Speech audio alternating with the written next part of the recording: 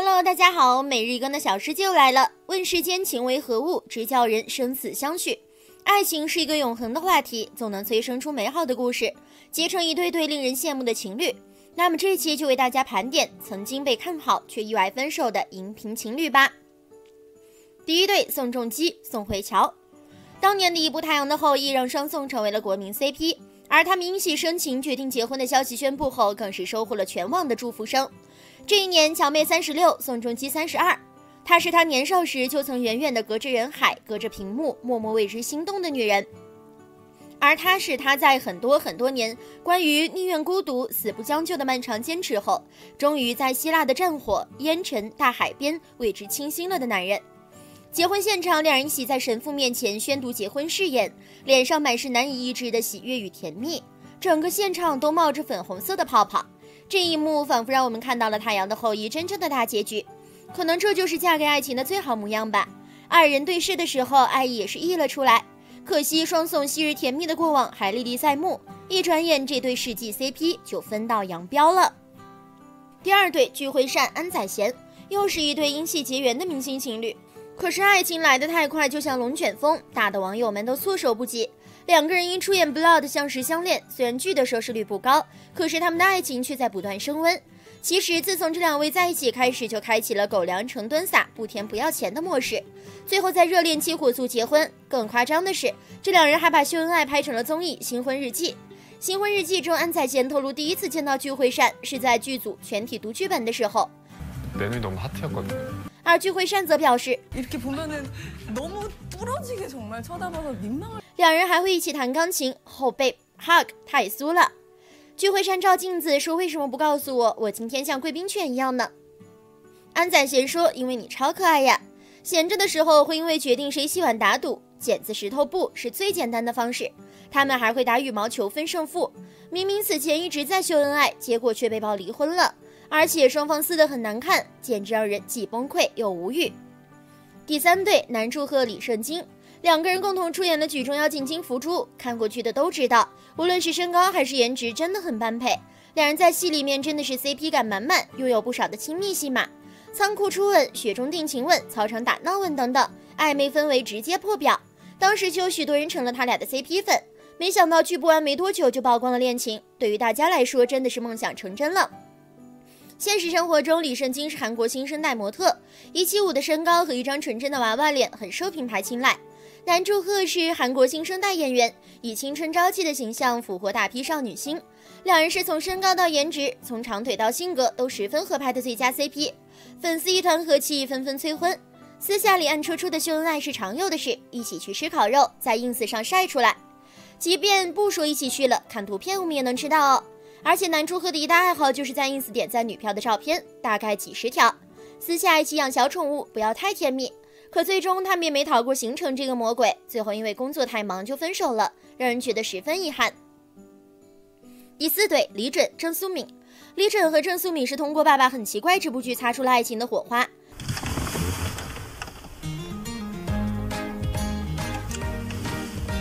在剧中两个人就是一对，没想到现实中也走到了一起。只是两人谈恋爱的时候，李准正好要到了服兵役的年纪，本来大家还有些担心他俩的恋情会出问题，没想到女方等了他2年，还经常被拍到牵手压马路，让人觉得很放心。戴围巾、牵手对视，满分摸头杀。当时正在服兵役的李准驾车去送郑素敏去工作，还要依依惜别，似乎要珍惜每一秒的休假时间，任谁看了都得夸是偶像剧。男生签约公司的社长率先磕起了 CP， 打趣两人的照片，说他像是在抢小孩的钱。但越是了解他俩的细节，越会产生一种信念，两人不会分手。比如上面那组公开约会照，两人其实穿着情侣装，双面飞行服，穿的不同面罢了。看了李准的 ins， 两人的甜蜜都要溢出屏幕了。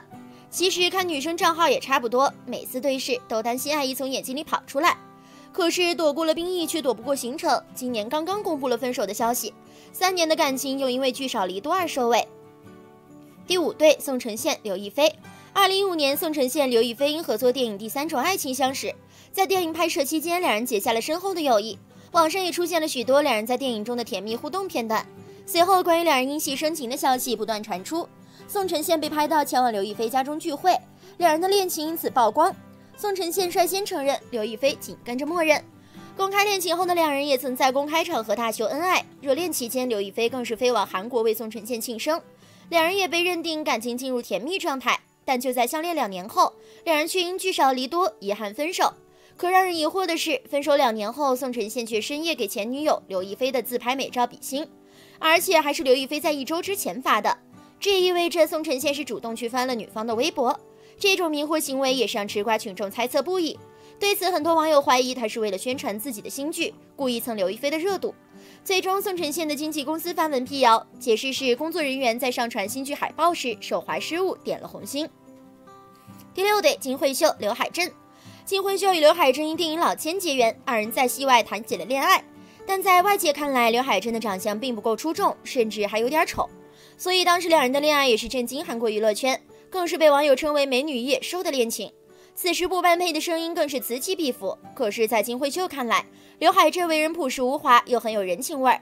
可在交往期间，金惠秀的妈妈却十分不喜欢刘海镇，甚至以绝食激进方式反对他们交往，而这也对双方造成了莫大的压力。两人在低调交往了5年之后以分手收场，网友们纷纷都对这段恋情感到十分的惋惜。在2018年的青龙颁奖典礼，金惠秀担任主持人，而在刘海镇主演的1987黎明到来的那一天拿下最佳影片时，此时分手7年的两人被捕捉到最动人的一幕，金惠秀主动摸了摸刘海镇的脸，还握了他的手，刘海镇则挂着腼腆微笑。他们之间的关系不需要多言，通过眼神就能传递出对彼此的在意。至今双方依旧保持单身状态。第7对，尹启尚、李和妮。2012年釜山电影节上，尹启相遇到了美丽性感的李和妮，两人一见钟情，纷纷被对方的气质与才华吸引。后来又透过好友聚会，他们的感情逐渐变得热络。就在隔年2月，他们通过社交平台公开表达了对彼此的爱意，大胆认爱。一时之间，他们成为了韩国演艺圈的代表情侣，备受瞩目。之后也有媒体拍到两人私下约会的照片。在2019年，尹启相、李和妮传出分手，随即李和妮就在自己的社交账号上传了和宠物狗的合照，并表示感谢5年前的宝贝和我。在推测谣言满天飞的时候，当时所属公司方面否认了这件事，两人交往的好好的。也是在这一年年底，韩媒报道两人还一起飞至菲律宾旅行，彻底粉碎了分手传言。娱乐圈中能够坚持爱情长跑7年时间的情侣是很少的，所以大家都以为这对情侣会走入婚姻的殿堂。可就在去年6月份，李和妮突然宣布自己恢复单身，结束了与尹启相7年的爱情长跑，令人唏嘘。而今年8月11日，尹启相宣布将与小5岁的圈外女友闪婚，也是让一众网友颇为意外。第8对，金希澈、朴槿桃。希大韩流代表人物，成团15周年的偶像大前辈，团内人气成员。以前出过严重车祸，现在膝盖至大腿的地方还植入着7根钢钉。因为身体原因，这几年他参加团队打歌活动并不算多，更多是活跃在各大综艺，往综艺人方向转型。至于女方 ，TWICE 算是韩国现役排名第1的偶像女团，朴槿桃 Momo 在韩国人气只算中流，但在另一个主要市场日本是当之无愧的 top。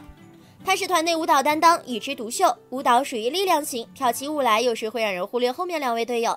平时就有点天然呆，脾气好，反应慢，不太会拒绝人。果然最致命的是反差萌啊！舞台上帅，生活里甜，一个美强惨的韩流大前辈，一个天然呆的人气女偶像。虽然年龄差高达13岁，但只是看脸是感受不到的，完全照进现实的娱乐圈文设定。现实生活中，两人也是甜到不行。金希澈是Momo的粉丝，不止一次在荧幕前表达过对Momo的喜欢，综艺节目里疯狂跳Momo的 part。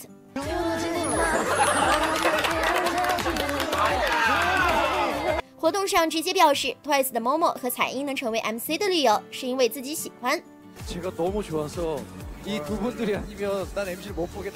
你们听听，是不是有几分霸道总裁的味儿？但可惜两人因工作相识，又因工作分开。不管如何，还是祝福这2个人的事业越来越红火，各自幸福吧。第9对，姜丹尼尔、朴智孝。姜丹尼尔和朴智孝都可以说是 top 级 idol 了，一个是国民 pick 南韩大势男 solo， 一个是4代 top 级女团队长。回看活动现场，也能找到暗戳戳的对视和掩藏不住的笑意，感觉隐隐的有种偶像剧的感觉。不得不说，两人颜值上倒是十分般配。姜丹尼尔出现就是满满的校园感，笑起来眼睛弯弯，整个人超奶的。但在舞台上又有不一样的魅力。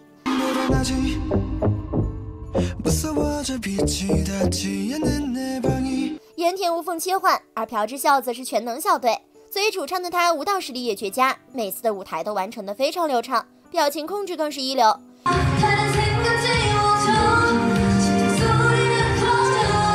要知道，当时两人恋爱时正是事业巅峰时期，而在韩国娱乐圈里，粉丝对爱豆的要求可以说是相当高的。爱豆谈恋爱这样的事情，往往会导致大范围的脱粉。最终在恋爱3个月后，两人因行程繁忙，聚少离多，认为事业更重要而分手。大家心目中还有哪些荧幕情侣呢？欢迎留言和我交流呀！